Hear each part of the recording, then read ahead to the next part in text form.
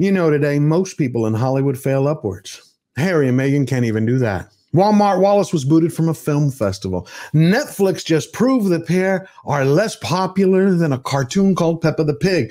And Forbes magazine just joined the Hollywood Reporter in finishing off the wannabes. Celebrity tell-all 300. Nice. Spare. On a trip to the North Pole, he got frostbite on his royal todger. Who is Prince Harry?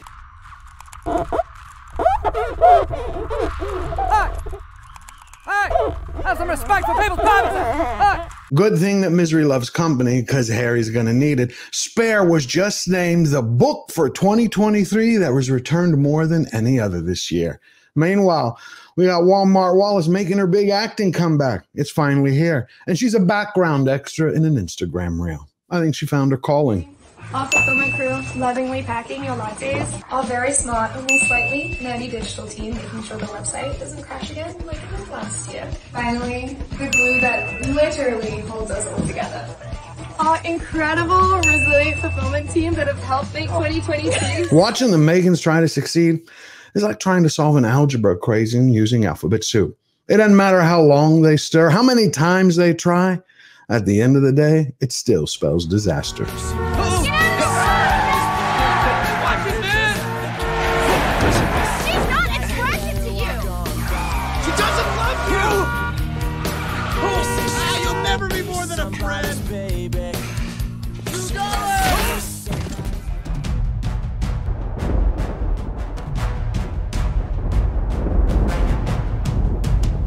What's going on, everybody?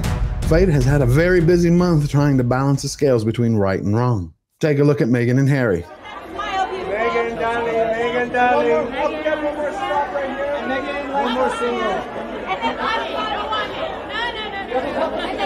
Meghan. The delusional D-lister cannot even take the hint when she's told to exit stage left. And that's on top of the fact that she party crashed the Variety Awards. She wasn't on the invitation list, but let's take a second. She wasn't the only one to be rude this month. Harry had his hands full in that department. Buckingham Palace has officially removed Prince Harry's royal title from its official website. No longer His Royal Highness. Plain old Harry has been spotted in Japan without Meghan. My life is charity, always has been, always will be. According to the Meghan's very own Archwell Foundation report, Harry, the man himself, spent the entire year, now get this, doing a grand total of 18 days worth of public charity works. And that's including the time he spent in Germany during the Invictus Games.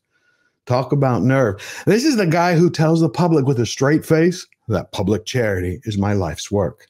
I just see two self-entitled, self-indulgent, whinging snowflake millennials, and I wish they'd just get off our screen, go to the States and leave us alone. So here's a couple. They left the royal family, then they chucked them under the bus, and then branded at one time every British citizen as being bigoted, solely to feed the addiction of their money and fame. Not a great plan. So how do you think their plan is going so far to be Hollywood's next king and queen? I put it this way. 2023 is going to be known as the year forevermore that saw Harry and Meghan being unmasked and undone. Well, I think Meghan Markle is a very sick individual. She's mad. She needs therapy. I think she's got real mental health issues. Because she manages to get offended by the most inoffensive things. I was just crying. And she was welcomed wholeheartedly, and she kicked the institution in the shins. I don't understand what's wrong with that woman. It looks like Hollywood finally started to bite back. Meghan Markle gets booted from Santa Barbara Film Festival. William Morris reaches breaking point with A-lister guest list.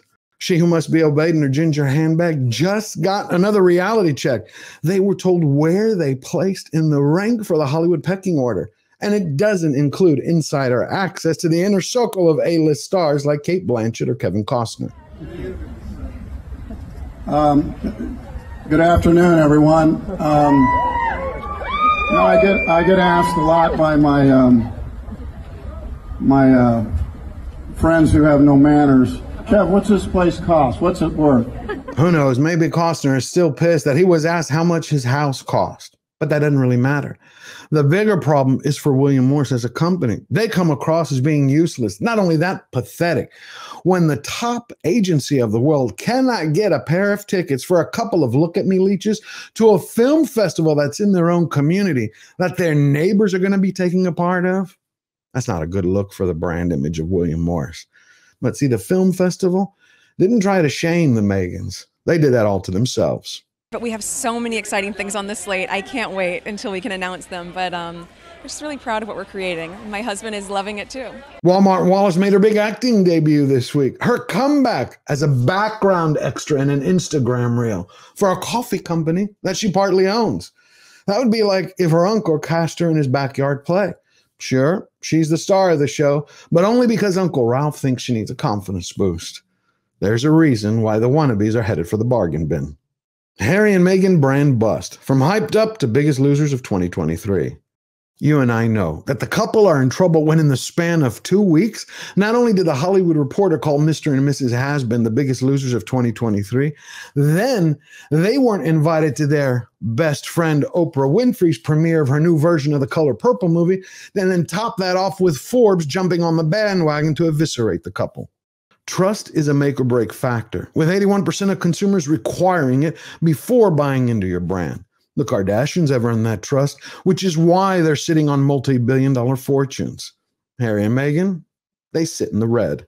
While most people treat failures like stepping stones to success, the Meghans treat failure like a hot tub, just something to soak in long enough till they can blame someone for getting burnt in the hot water. That's it to them. That's all it means, just to point their finger at someone.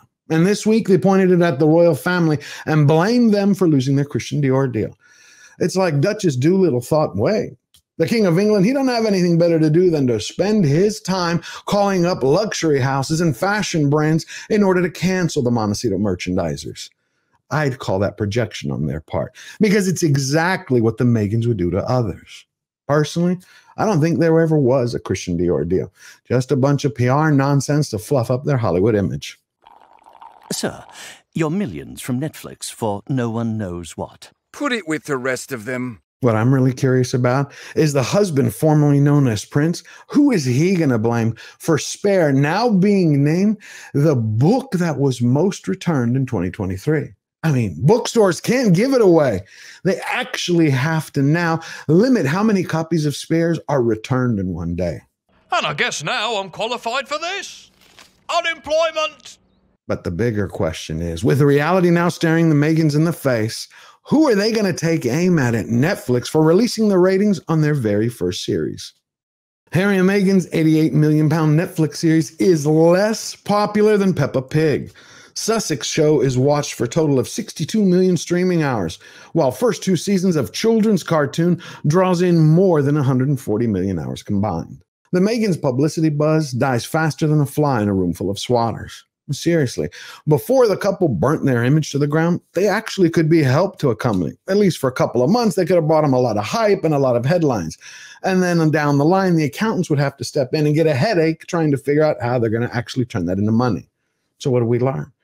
We had a cartoon about a pig, a children's cartoon, beat a pair of wannabes trying to play it, being royal. The ratings from Netflix just show that the Harry and Meghan series is now ranked as the 217th most watched show on the streamer. What does that mean? Megaflix didn't only bomb, they rewrote the manual on how to burn cash faster than the Joker in the Dark Knight movie.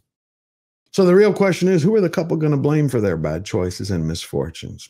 At this point, it doesn't really matter. Whoever they attack next, it's only going to make the Meghans look that much more desperate.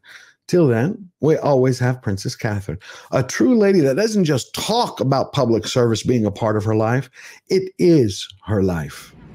3, 2, 1, Very nice to meet you. And what's this? Is this your picture? And did you draw this? Before I wrap up the video, I want to wish you and your families a Merry Christmas and a very Happy New Year. If you enjoyed the video and you found value in it, hit the subscribe button, leave your thoughts about what the Meghans are going to do next come 2024, and share with everyone you know. And if you want to win every battle and stay true to yourself, all you have to remember is, we never bow down, we never bend the knee, always forward.